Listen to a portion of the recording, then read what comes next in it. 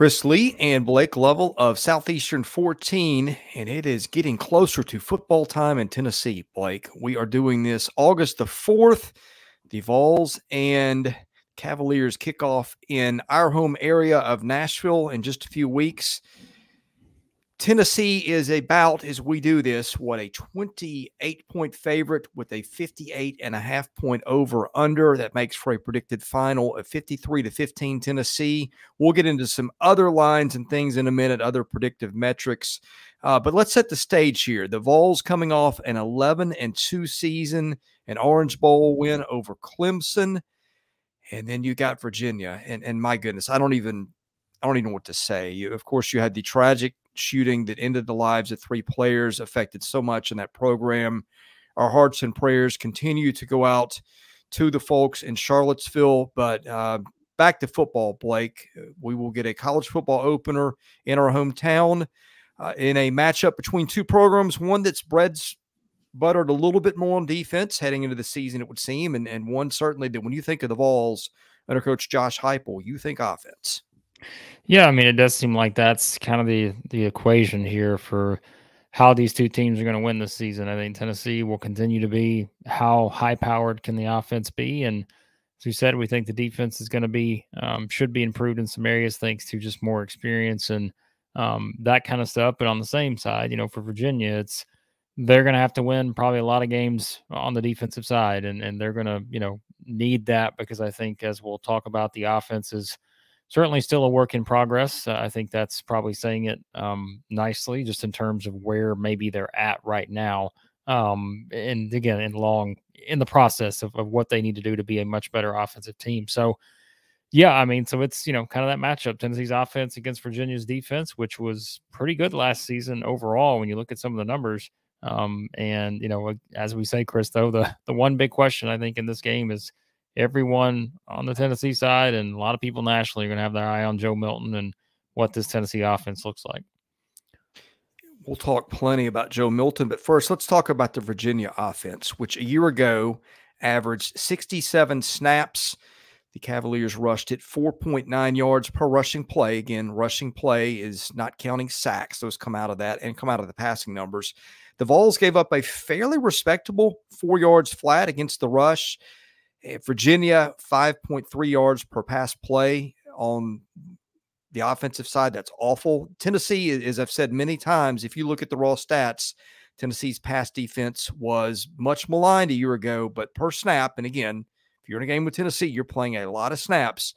If you take out sacks, Tennessee averaged just 6.3 yards per pass play against. Not great, but again, not as bad as people perceive their pass defense to be a year ago. Virginia, and this is a real problem for the Cavaliers, they turned it over 3.3% of the time. Anything over 3% is awful. And Tennessee had a pretty respectable 2.2% of turnovers forced. I'd say anything over 2 is fair to good. The Vols were pretty good at forcing turnovers. This is a defense I think is a little bit better than people give it credit for against an offense that just was flat out awful. As Tony Elliott went from air raid to pro style, they had a lot of talent coming back, and boy, they just did nothing with it a year ago, going from 34.5 points a game to that number being cut in half to 17. Yeah, I mean, the offensive numbers, I'm sure Virginia fans know them quite well. What were they last in the ACC in scoring? I think they were second to last. You brought up the turnover situation and turnover margin. Time of possession wasn't there because, they just couldn't stay on the field and move the chains and have those extended type of drives when you just look at the numbers from last season. So that's certainly a very important area. I think, like you said, sort of switching to a different type of offense and a more balanced offense can certainly help them in a lot of those different areas in terms of just kind of finishing as low as they did in some of those key ones last year. And yeah, I mean, it's really just trying to see exactly where you're going to get from this offense, right? Because I'll save kind of the trend for the defense when we talk about Virginia's defense in a second, but you just need more points, right? That's just what it comes down to. You have to improve in a lot of different areas. You need to replace some production wide receiver, need to improve on the offensive line, quarterback play. I think there are still questions there. I know they've got Tony Muskett coming in, the transfer from Monmouth. So yeah, I mean, I think their top 3 running backs return. So, can they be more consistent there in terms of just getting guys back at that position? And so I'm sure, I mean, for Virginia fans, they just want to see more points, right? And I think that's pretty simple enough, is to say we just need to score more, not put that pressure on our defense. And if they can do that, sure, they could challenge the Tennessee defense a little bit. But like you said, I think Tennessee's defense at times got a little bit too much criticism last season, because I think they were better than people think statistically. But still, it's not to say that they can't improve in some areas, and not that they have to improve in some areas if they're going to be a team that could perhaps challenge for the SEC East title.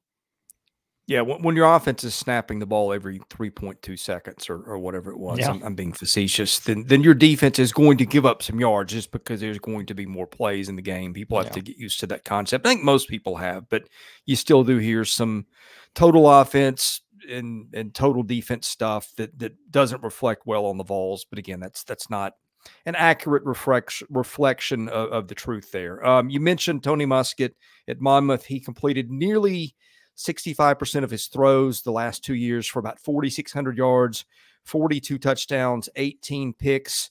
Lost several receivers, I believe, did Virginia. Malik Washington, the Northwestern transfer, caught 65 balls for 694 yards and a score a year ago. Running back by committee, you mentioned that. A lot of guys back. Nobody stands out. A lot of guys in that 4 to maybe 4.7 yards a carry range. At Tennessee, let's talk about the Vols defense and the personnel. That whole defensive backfield, it seems like returns. I think they've got 9 or 10 guys that played significant roles last year back in the defensive backfield. You've got Aaron Beasley, who should be one of the premier linebackers in the league this year, returning there. Up front, you got Tyler Barron back for another year. Omari Thomas, who is a potential first-team All-SEC guy. Again, I think personnel-wise, and I think they filled a few holes with transfers too. I don't know this is a spectacular defense, but I think it's probably a solid one. Yeah, I agree with that. I mean, I do. I think it's like we said, and I think we talked about this in the preview video we did for Tennessee. If you want to watch that, you can.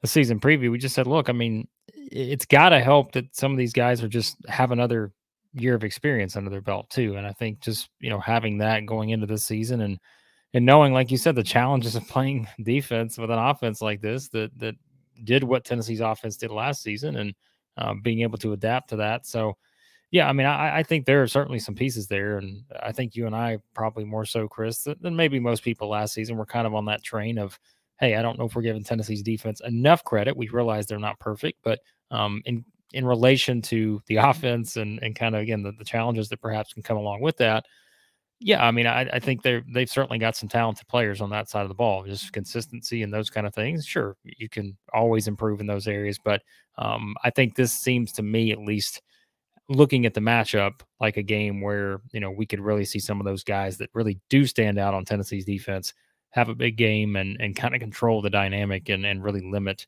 what Virginia could do offensively here. Okay, when the Vols have the ball, that is when eyes turn towards the screen, if they're not already, because, boy, it was spectacular a year ago. Tennessee ran 73 plays offensively on average per game. Virginia was on the field a lot, too, by the way, 72 snaps. You don't like how that lines up if you're a Virginia fan or coach. Tennessee last year, again, we tend to think of the Vols airing it out. Tennessee actually ran it 52% of the time last year, averaged 5.5 yards per run play. Virginia gave up 4.5 yards per run play. The pass numbers, my goodness, 9.1 yards per pass play. That counts the times they were sacked to come out of that. So Virginia was actually pretty good on the pass defense side, allowing 5.5 yards per throw. Here's one thing about the Vols that really pops too, Blake. Tennessee turned it over 1.2% of the time last year. That is a phenomenal rate. Virginia forced turnovers on just 1.8% of its defensive snaps. Just, again, we will get into the personnel and how that's changed, but again, just everything leans the Vols' way when you add up the numbers from a year ago. And you presume there will be some similarities, which I do believe there will be. Yeah, I mean, look, I think if you're just looking at, we're an SEC channel, if you're an SEC Tennessee fan looking at Virginia, I mean, this defense was not bad last season. I think you have to kind of put that in the context of everything they allowed. I think they're only 24 points per game, which I know is, more than 3 touchdowns, but still, if you look at it from that standpoint, Chris, here's the point I was going to make about Virginia's defense. Now they have to replace, key guys, especially we look at that secondary, right? We talked about, Fentrell Cypress in that Florida State LSU game and kind of, him transferring there. And so you lose a guy like that. Have a good pass rush, I think, on this Virginia defense, looking at some of this, even again, if the numbers can maybe not fully support some of these areas. But if you look at some of those games last year that Virginia had, it's like, Chris, here's what we're going to label the rock fight games, right? We do this with SEC basketball. We talk about the rock fight games. I mean, they lose a game to Miami in overtime, 14-12. They beat Georgia Tech 16-9. Syracuse 22-20. That game against Old Dominion 16-14. So they played quite a few games like that, and they lost some close games last season, even giving up some points, right? They gave up 31 points to North Carolina, lost that game 31-28. That's not bad, really, when you think about it, right? So I think if you're Tony Elliott and we talk about, which side of the ball, certainly you feel like you've made the most progress on. Virginia fans, I'm sure, would agree. It's on the defensive side. So maybe there's something they can do here in game one, and I think that's important because if you're looking at it from Tennessee's offense, you talked about the turnover stat, right? Well, Joe Milton's stepping in now, and we talked about it. I mean, there are some people who are fully on the Heisman hype train. There are other people who want to see it. They want to see him prove it in a 12-game schedule that he can be what Hendon Hooker was, just as good or better or whatever, label you want to put on him. And so I don't think this is the easiest defense to see necessarily in game one, because I do think there are some things that Virginia has at least did well last season, right? But it goes back to what you talked about, though. Tennessee's offense is just such a different animal. And it's just the system itself. And you mentioned the running game, all the weapons they have at wide receiver. There are so many options for Tennessee. So even if you feel like, you're a solid defense, a defense that has done some things well in the past, maybe go back to last season, find some things you did well against good offensive teams. Tennessee has just been so much different, and they're so hard to prepare for. And so, again, everything goes back to Joe Milton and how efficient he can be in that offense. If he comes out clicking, they've got too many weapons there. We've talked about them, whether it's Brew McCoy, whether it's Ramel Keaton, Squirrel. I mean, the running back group, that you could put either one of those running backs among the top backs in the SEC. So, yeah, I mean, I'm trying here in terms of the Virginia side to give you a reason why maybe the defense can do some things to hold off Tennessee.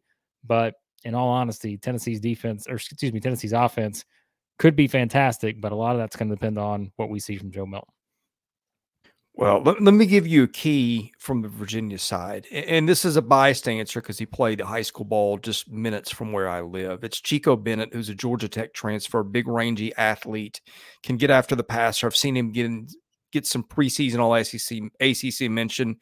Look, if you're going to beat the Vols, you got to get some stops. You got to force some turnovers, maybe a strip sack. That's a kid that if you're going to find a key to victory for the Cavaliers, it probably is going to have to involve him.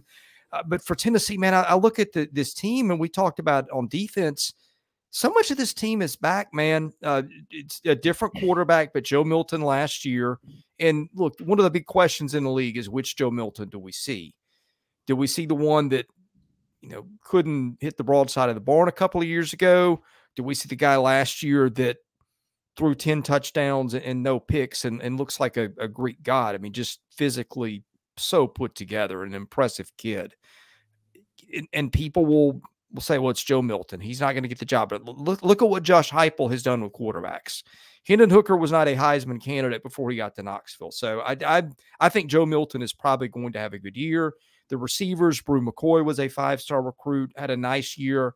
Ramel Keaton, I'm guessing maybe is that guy that steps up as their Biletnikoff winner type guy, but it could be Squirrel White. It could be Dante Thornton, who's, I think, the fastest guy in that group. Maybe it's none of them because maybe you got, 5 guys that catch 700 yards worth of balls. That could happen. I thought they had a really underrated running back room a year ago. Jalen Wright, Jabari Small, Dylan Sampson, their third teamer, might be more explosive than any of them. They're all back. We talked about how they ran the ball well. 3 offensive linemen back. They got John Campbell to play left tackle, who started, I think, every game a year ago at Miami. And they got a Texas transfer who played something along the lines of 750 snaps. Like, they've got the guys that made the plays for the most part. Well, I mean, look, losing your quarterback was no small deal. But again, if you think Milton can be a plug and play guy, and maybe that's overstating it, but maybe it's not, then they're not bad off, because they've got just about everybody else back who helped out a year ago, and they bring in a couple of really experienced offensive linemen, Blake. I mean, even if he's not perfect, he's got enough help around him to bring him up to a level to where he can have a lot of success. Again, even if he's not perfect. And so, and one other thing, I mean, he's not thrown interceptions since he's been at Tennessee, right? I'm not saying every game he's played in has been but like he's thrown 12 touchdowns, 0 interceptions. So that's the key, I think, for Tennessee this season, right? Even just going beyond this game is just take care of the football, because you brought up the stat earlier. Think about how good they could be when they just take care of the football. That's a big part of the game. And if he can do that, again, there's enough explosive playmakers around him that they can go off and make big plays at any time. And that's going to be the big challenge for Virginia, I think, in this game. Okay, we led off the show with the Vegas line and the predicted score. According to that line, it would be 43-15 Tennessee. You look at some other models. FPI has Tennessee favored by 21 in this. SP Plus has the Vols by 32 points. Man, that's a lot for 2 Power 5 schools. Yeah. Look, I just, when I look at Virginia under Tony Elliott, and I don't want to be too critical, because this is a program that just went through so much a year ago that transcends football. But I just didn't really like what they did under him. I didn't like the way the offensive production just got driven into a ditch. Defensively, I think the stats suggest they're pretty good. But you've seen the Vols destroy good defenses. This is going to be in Nashville. I'm presuming it's going to be 90%, maybe more, Tennessee fans. That stadium, I would think, would be full. I just have a hard time seeing Virginia keeping this one close. And I think that 28-point line, goodness, that might even be low when this is all said and done. Well, I mean, like you said, you think about what Bronco Mendenhall did there. He was there for 6 seasons. I mean, got them to Chris, an Orange Bowl appearance. I think that was 2018, 19, something like that. And yeah, so you're Tony Elliott, you're coming in, you're taking over, you're trying to, put your own kind of stamp on things. Obviously, you talked about such a tragic finish to the season where you don't play your last 2 games because of everything that happened. And yeah, I mean, it was not exactly, certainly what they wanted in year one, probably as a staff. And again, that's even just going beyond the tragedy at the end of the season. But I think at least, on the defensive side, again, maybe there are some things they can try to figure out. But like you said, here's what I have in my notes specifically, right? This is a team that had a real big problem winning the turnover margin last year. And what do you have to do to beat Tennessee, Chris? You got to score points. And yeah, I think that's the issue here for me if I'm trying to pick this game, is I just don't know. I don't see enough point production right now for Virginia based on what they have coming in, because I think a lot of it is just unproven talent that you see the potential, but you just want to see it before you're probably going to kind of, make that pick. Yeah. So I'm with you. I think this is, if Tennessee comes out clicking early, I mean, you talked about, I'm trying to think of a score in my head, like 42-10, something like that. Sure. Like, I mean, that's just what Tennessee can do. We saw that too many times last year. They can put up points in an absolute hurry, even against good defenses. And I just think that's going to be the challenge, at least looking at it now for Virginia, is where do you find enough points to keep up with Tennessee? And I just think that's going to be a big challenge. So I'm kind of with you. I think Tennessee should win this one going away. And again, it's just all going to depend on what we see from Joe Milton. But I think that he comes out ready to go here. And I think they try to make a pretty big splash here early on. Yeah, we're not professional batters, but if you had to take a stand on one side of the 28 or the other, I think I would go on the Tennessee side. What do you think? Yeah, that's what I would probably go with too, just given the points. And what's the over-under on this one? I don't remember what we had on this. The over-under is 58.5. And again, I like to take that and make that into the score. 43-15. Well, here's why it's tough. I don't know that I see Virginia getting 15. I can see Tennessee getting 43. Now, is Tennessee going to put up 60? I don't think so, because Virginia's defense is good enough. But I don't know. I'd like the spread more than I like the total in this one. I think I do too. Yeah, right. So. But we're not professional bettors. We are not. Keep that So in mind. I will not advise you on that. Right. We give you our insight, and it's thoughtful insight, and we watch a lot of SEC football. So we just keep running take it picks for what it's worth. That's all we do. We just running pick games. We'll have a betting presence here on the channel here soon. We will. There's a teaser, but don't take it from us from a betting standpoint. We're just giving you the eyeball test. So there you go. All right. We are going to be breaking down every single SEC football game this season and a lot more. Best way to catch all our content, hit that subscribe button, hit the like button, tell a friend. That helps us out. For Blake Lovell, I'm Chris Lee. We're Southeastern 14. Thank you for watching. We'll see you again soon.